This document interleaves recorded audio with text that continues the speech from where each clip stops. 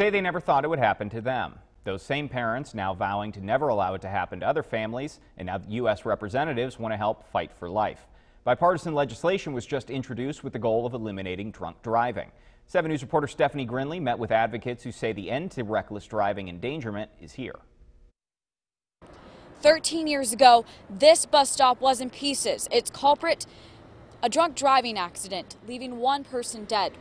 And 13 years later, the mother of the victim, Jody Miller, tells me legislation is being made available that will make sure this type of scenario never happens again. This is the beginning of the end of drunk driving as we know it. Heather Miller was a passenger of a drunk driving accident.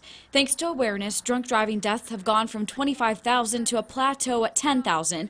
But what we really want is zero. Since Heather, it's been almost another 130,000 victims. And I truly believe if this technology was back in 2008, my daughter would be here today. U.S. Representatives Michigan Democrat Debbie Dingell, New York Democrat Kathleen Rice, and West Virginia Republican David McKinley are putting life-saving technology into law. In a statement, Congressman McKinley says, quote, "This legislation will ensure that vehicles utilize technology to stop drunk driving and ensure no more American lives are lost." So what is the technology? 3 things.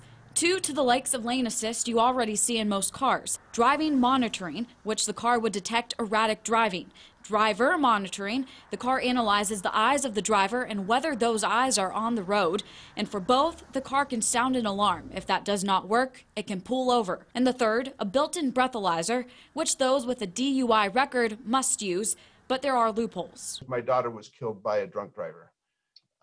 This was multiple conviction drunk driver, court-ordered breathalyzer, borrowed her friend's car and killed my daughter with the friend's car. It will be up to the National Highway Transportation and Safety Administration to set a gauge of how much erratic driving or head nodding. How sensitive do we make these rules? You know what I mean? Because if you make it too sensitive, then you will have 20 cars pulled over on the side of the road.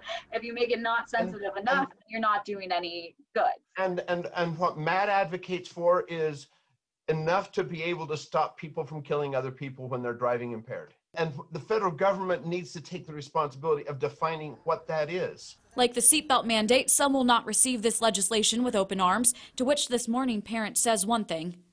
There is no right to drink and drive. It is against the law.